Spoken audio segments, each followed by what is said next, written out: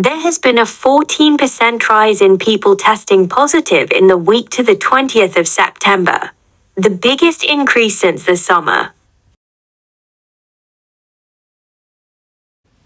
There has been a 14% rise in people testing positive in the week to the 20th of September, the biggest increase since the summer.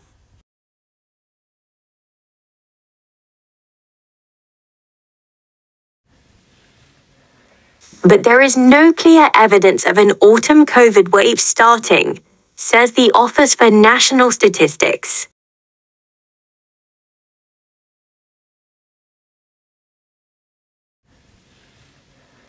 But there is no clear evidence of an autumn COVID wave starting, says the Office for National Statistics.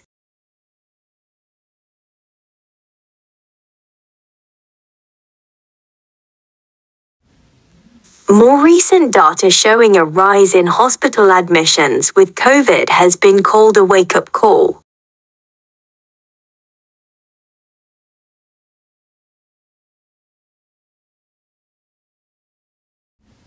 More recent data showing a rise in hospital admissions with COVID has been called a wake-up call.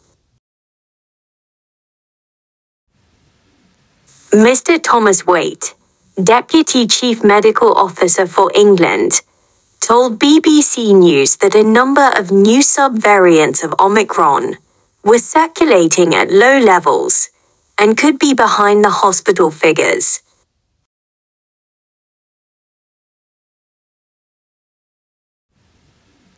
Mr. Thomas Waite, Deputy Chief Medical Officer for England, told BBC News that a number of new sub-variants of Omicron were circulating at low levels and could be behind the hospital figures.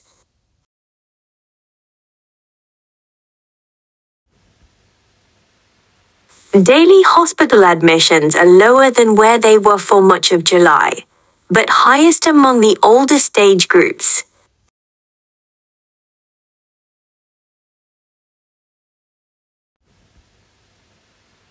Daily hospital admissions are lower than where they were for much of July, but highest among the older stage groups.